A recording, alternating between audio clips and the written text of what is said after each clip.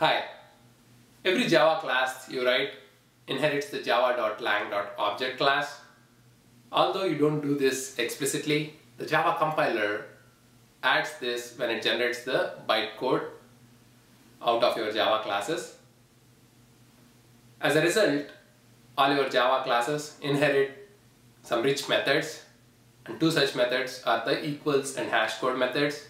Today, we will learn why we need to override these two methods in your Java classes so that the instances of your Java classes can be added as keys to collection classes like hashmap. To get started, let's look at the double equals operator in Java. The double equals operator, when you use it to compare two primitive types like integers or double, it sees if the values of these primitive types are same, and it returns true if the values are same, and it returns false if the values are not same. If you compare two object types, for example, let's say you are working on a hospital management software and you have a class called patient and one field called ID which uniquely identifies that patient. Now if you create two instances of this patient class, let's say patient P1 is equal to new patient, patient P2 is equal to new patient, and if you say P1 double equals P2, the double equals operator will return false because it checks if P1 and P2 are pointing to the same object in memory and not the actual values of these two instances. Now if we set P1.id is equal to 1, P2.id is equal to 1, even though the IDs are same, when you compare P1 double equals P2, it still returns false because it doesn't compare the contents of the actual objects, but it compares the references. Similarly, the equals method, the default implementation of the equals method in the object class does the same. It uses the double equals operator. As a result, it will not compare the contents but the references. Now if you add your objects as keys to hashmap, for example, you are adding the patient and their billing information to a hashmap where the patient object is the key and the billing information is the value. Without overriding the equals method, there is no way for you to retrieve back a particular patient's billing information unless you have the handle on the initial patient object, because the hashmap will never be able to find the object you are looking for if you don't override the equals method. And if it keeps using the double equals and it keeps failing as false. So you have to have a handle of the initial object which you added to the hash map in order to retrieve it back, which is a pain, and that's exactly where you override the equals method and you compare the IDs or some fields that can uniquely identify a particular instance of a class and make sure if the IDs are equal, the equals method should return true, and if they are false, it should return false. So let's look at the equals method. The equals method returns a boolean type and it takes the object type as the parameter. And when you implement it, you should make sure that the object is of type of patient, your appropriate class. Otherwise, when you try to typecast it, if it's of the wrong type, it will throw a class cast exception. So you first check if the incoming object is of the correct type, and then you typecast it, and then your actual equals logic goes here, which is very simple. We are comparing the patient ID to this dot ID. So when the equals method gets called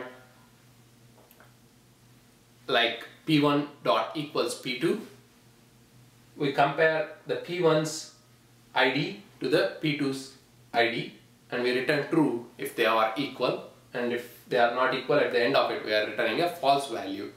Now when we add these two patient instances or one patient instance as a key to a hash map, using this equals method, the hash map can return back the appropriate values. The Java docs define a equals contract which states 4 different rules. The first one being the equals method should be reflexive,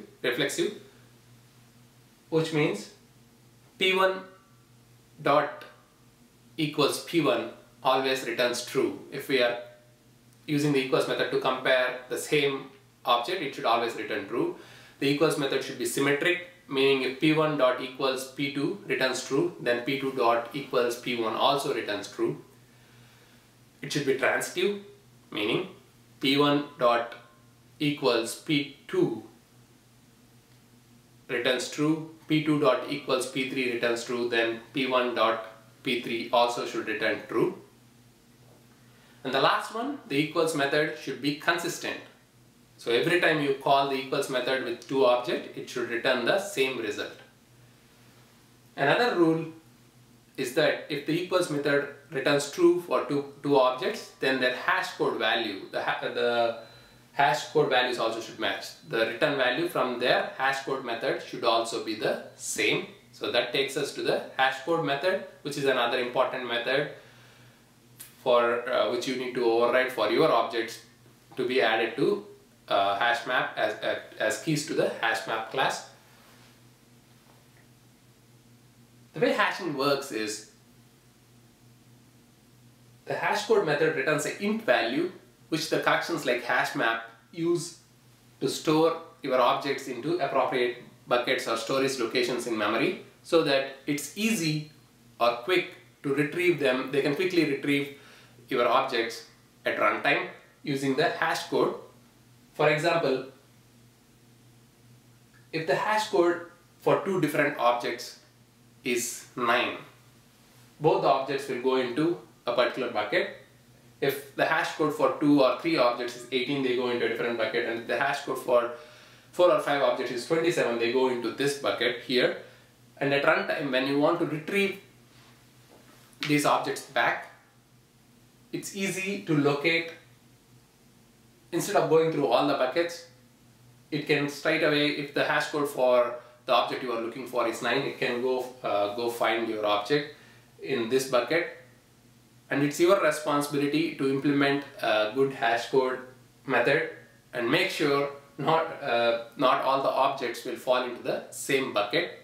People have done PhDs on hash codes, but at a minimum, you should make sure that not all the objects fall into the same bucket, or the hash code method should not return the same value for all the objects. And you should also make sure that if the equals method returns true for two different objects, then the hash code method should return the same value for those two objects.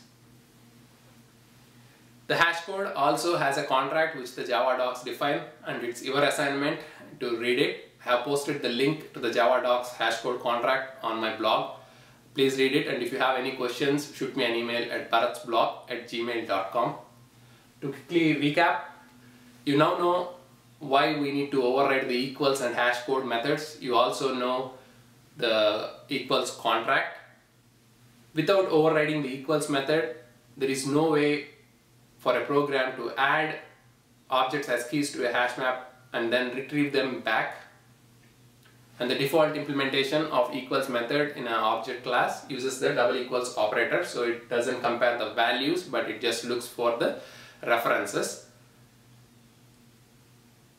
And the hash code is used by collections like hash map to quickly locate the objects to store and then quickly locate the objects.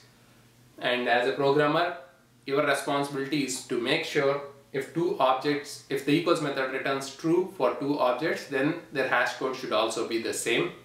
At a minimum,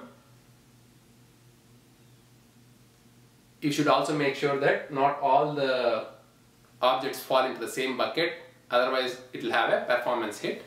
In the next presentation, I will be presenting the set and the map interfaces and classes, and then we will do a collections hands-on before we conclude collections. Until then, keep sharing and learning. Thanks for watching.